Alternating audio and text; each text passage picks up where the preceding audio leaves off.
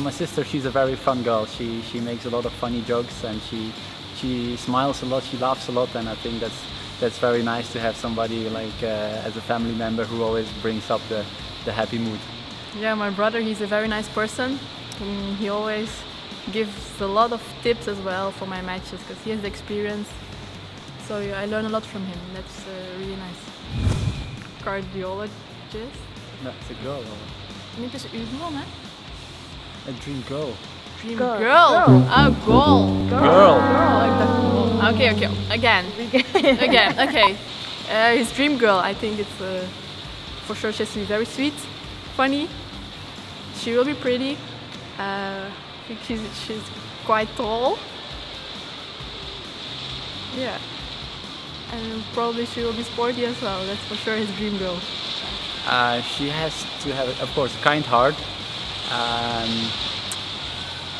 Easygoing, like a bit like, and a humble girl as well. So.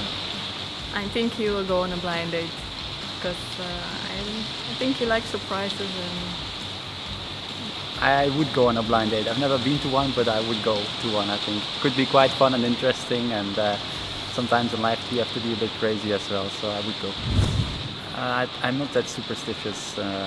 Luckily, I think as well, because it's not always easy to be superstitious, but luckily I'm not. I'm usually busy with checking my bag if I have everything, if I have my shoes, my rackets and stuff. Before every match, I tie my shoes on the court. That's something I always do. Good question. I think I agree with my sister what she says, because we only live once, and that's, I think,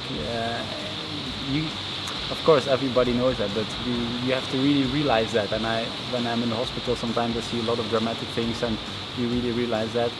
And so I would advise, just do what you want and go for your goals, and don't always strive to be better.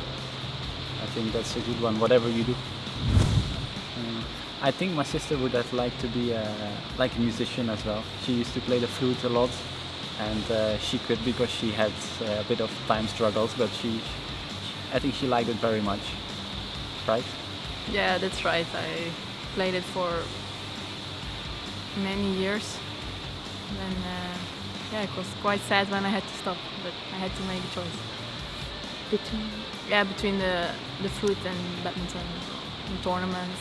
So I couldn't go to the lessons anymore. When he was small, he wanted to be a pilot. He really liked planes, so yeah, that was his dream. That was his dream. True, actually. I liked it for a long time. Till I was maybe 12 years old, I wanted to be a pilot. Then from 12 to 15, I realized that pilot is not that easy. So then I thought I want to be like a plane building engineer, because that was also very fascinating for me. And probably from the age of 15, I considered a medical career to continue with. I hope to combine badminton as long as I can with my studies. It's always a bit tricky, of course, so I cannot plan really at a long, like I cannot make a 10-year plan. But I will try to continue as I'm doing now, and just hope to play as good as I can. I also will try to combine my studies with badminton as long as I can. Still have some years to go with my dentistry studies, so we will see what will happen in the future.